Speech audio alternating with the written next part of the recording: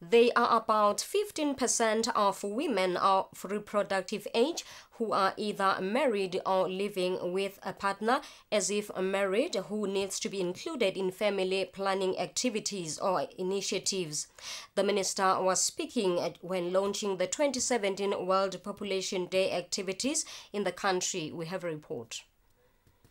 Around the world, over 225 million women who want to avoid being pregnant are not using safe and effective methods of family planning for different reasons. These women are found in 69 of the world's poorest countries. It is for that reason that the United Nations implored member states to focus on family planning when celebrating 2017's Population Day under the theme Empowering People, Developing Nations. When launching this year's World Population Day activities, the Minister for Economic Planning and Development in the Kingdom, Prince Langusembe, said the Kingdom is committed to further strengthen family planning initiatives. We have covered a lot of ground, but much work remains to be done. We need to reach out to those women who would like to avoid becoming pregnant, or who wish to postpone childbearing but are not using any family planning methods. This group is about 15% of women of reproductive age who are either married or living with a partner as if married. Among this group, the most affected are women who live in rural areas and who have an impoverished background.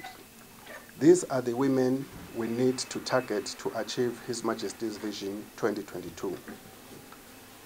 Another critical population segment worthy of attention is that of adolescent girls. Currently, the adolescent birth rate stands at 87 per 1,000 girls aged 15 to 19 years old.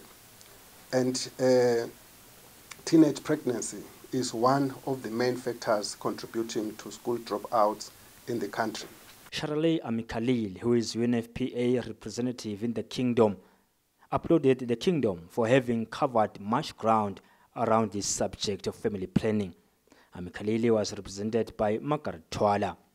Family planning is also key in the attainment of Sustainable Development Goals, SDGs, especially SDG Goal 3, Target 3.7, on universal access to sexual and reproductive health. Family planning is a facilitator for achieving other SDGs, such as the goals on ending poverty, ending hunger, promoting good health and gender equality. The Kingdom of Swaziland has done so much in the area of family planning. In 2014, about 66% couples were using one or two methods of family planning. Yet there's so much that still has to be done. 15% of couples, especially those in the rural areas, needs to be covered. They need to be involved in family planning initiatives. For Swazi TV News, I'm Lincoln Gule with Enet Mabaso at the Mbabane Government Hospital.